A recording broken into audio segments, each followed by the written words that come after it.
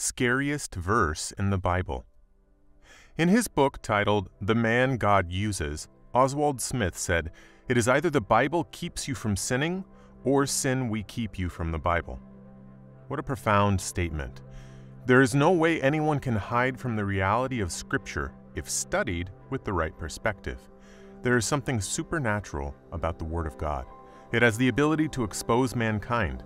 No other book in the history of mankind exposes people like the Bible. The Bible probes and pokes people in every aspect of their life. This is why the Bible is not a loved book. The truth hurts. The truth is something that human beings struggle to accept at times, and when you open the Bible, you and I are all confronted with the truth. Now, the topic of the scariest verse in the Bible is something that is debated because it is subjective. Some people state that Hebrews 9:27 is the scariest verse because it points to the reality that death is coming for all mankind. Hebrews 9:27, "And as it is appointed unto men once to die, but after this is the judgment." Some people state that Matthew 7:21-23 is the scariest verse in the Bible because hearing the words, "Depart from me," must be terrifying. Now today, I want to point out a verse that is also argued to be one of the scariest verses, and that is Luke 8:17. "For nothing is secret that shall not be made manifest, neither anything hid that shall not be known and come abroad." Luke 8:17 is one of the scariest scriptural passages, and it happens to be a direct statement from Jesus Christ. In case you have a Bible with the words of Jesus printed with red ink, you will easily identify this passage to be the very words of Christ. Jesus said that there is nothing secret that will not be manifested openly, and there is nothing hidden that will not be brought to limelight. The heaviness of these words can only be unraveled through deep thought. This is really scary. You might not have considered that the very things you do in the deepest secret are not hidden at all. This can be very unsettling for people who are into evil businesses and activities. The very thoughts of your heart are not hidden from God. If God can capture your thought, how much more the things you do? There is nothing you do that is outside of God's sight. Listen, there is an eye that sees into the thickest darkness. Therefore, everything we do in secret will be brought to the limelight. We live in a world where people hide in the dark to achieve a lot of evil works. Several meetings are held behind closed doors to plan activities of wickedness. Backdoor operations and under-the-table deals are the order of the day in our current time. Crooked plans are often performed out of the public eye with the hopes of never being discovered. If it's in the dark, no one sees, and you can get away with it, or at least you think you can. However, the word of Christ explicitly tells us that everything done behind closed doors shall be revealed. Put straight, I want you to realize that any evil you have done secretly in times past is known and will be brought to light. You may think you've been getting away with them, or that you will continue to get away with them, but such a thought or assumption will betray you. Luke 8:17 is a warning to you and me. Luke 8:17 is a warning to people who live double lives. Luke 8:17 is a warning that it will come out. Allow me to be honest and to preach the undiluted truth. This may offend people, but I would rather you be offended and enter heaven than you not be offended and fall into the depths of hell. There is too much, way too much feel-good, fluffy gospel. The gospel message instructs us to depart from all secret sins and double lives. There are men right now who are listening to me who have a wife and a child or multiple children, and they have another family on the side, another family in another town or in another state that no one knows about. They are living a secret life, a double life, a life of adultery. They are pulling the wool over their wives' and loved ones' eyes and hiding this double life, hiding it from their friends, hiding it from their pastor. They have a whole family elsewhere no one knows about, living comfortably in adultery, hiding this secret.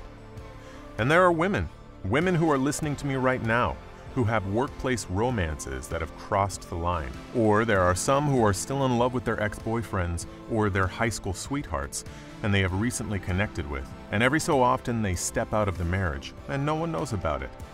Luke 8:17 is a warning to you and me. Luke 8:17 is a warning to people who live double lives. Luke 8:17 is a warning that it will come out. There are people going to places that they shouldn't go to in the darkness of night. Secrets are something everyone has. Even children have secrets. The secrets that many adults have are often secret sinful acts. Since the beginning of mankind, there have been secret acts that men and women have tried to hide. There are people who go places secretly, places where they can perform all types of sexual immorality and commit unthinkable acts there. They give themselves over to the desires of the flesh secretly, and no one knows.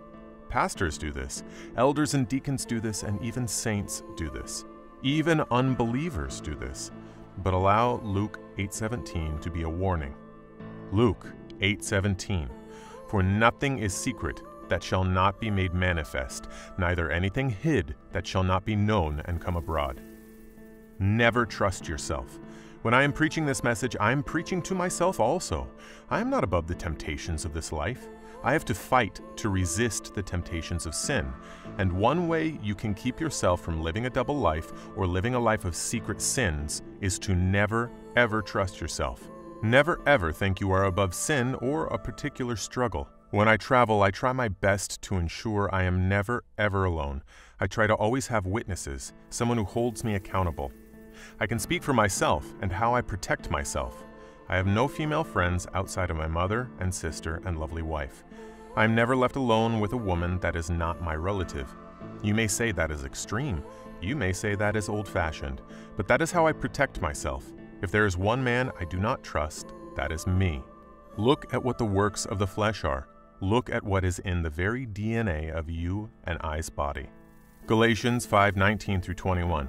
Now the works of the flesh are manifest, which are these: adultery, fornication, uncleanliness, lasciviousness, idolatry, witchcraft, hatred, variance, emulations, wrath, strife, seditions, heresies, envyings, murders, drunkenness, revellings, and such like, of which I tell you before, as I have also told you in times past, that they which do such things shall not inherit the kingdom of God. You don't need a demon or an evil spirit to commit adultery or fornication or uncleanliness or lasciviousness. It is in your genes. It is in your DNA. Protect yourself. Put barriers in your life that should not be crossed. Maybe I am old-fashioned. Maybe I am outdated in my thinking, but a lot of men fall when they trust themselves. 1 Corinthians 10:12. Therefore let the one who thinks he stands watch out if he does not fall. Don't ever try to live a double life. You may hide successfully from people, but you cannot hide from God. Everything you do in secret, all your activities carried out behind closed doors, will be revealed before all people. If God should expose everything you've been doing in secret, what consequences do you think it will have on you? Can you be proud of the things you do behind closed doors? You might think no one knows them, but the assumption is false. God knows all things, and He will bring all things to light. You can hide certain aspects of your life from your spouse, but you cannot hide anything from God. How can you hide from the God that created your eyes? If He created your eyes, will He not see? Don't allow the devil to deceive you into believing that your secret life is hidden. Let's consider the following verse from Psalm 139 to establish the word of Christ in Luke 8:17. O Lord, Thou hast searched me and known me. Thou knowest my downsitting and mine uprising. Thou understandest my thought afar off. Verse 1 and 2. Whither shall I go from Thy Spirit? Or whither shall I flee from Thy presence? If I ascend up into heaven, Thou art here. If I make my bed in hell, behold, Thou art here. Verse 7-8. If I say, surely the darkness shall cover me, even the night shall be light about me. Yea, the darkness hideth not from Thee, but the night shineth as the day. The darkness and the light are both alike to Thee. Verse 11 and 12. The condition of your heart is as open to God as your physical look. God knows every bit of thought that comes into your heart. Whether you go down into the sea or you ascend into the clouds, the omnipresence of God will envelop you. According to the psalmist, both day and night are alike before the Lord. God sees you behind closed doors as clearly as He sees you in open. God sees you in the dark as clearly as He sees you in the day. God knows everything you plan and the intent of every action you take. He will judge every one of them by bringing them to the limelight. You remember Achan? He took of the accursed things of Jericho and thought he had gotten away with them until God brought his secret sin to limelight. Consequently, he perished with his family. You remember Gehazi? His covetousness made him to accept what his master had rejected. He took secret gifts and thought he was smart in hiding them. But the eyes of the prophet followed him.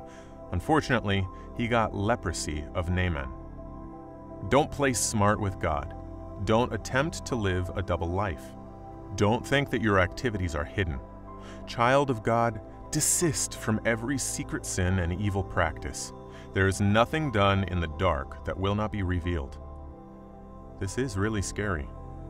However, every good work and secret labors you have done for the Lord will also be brought to limelight.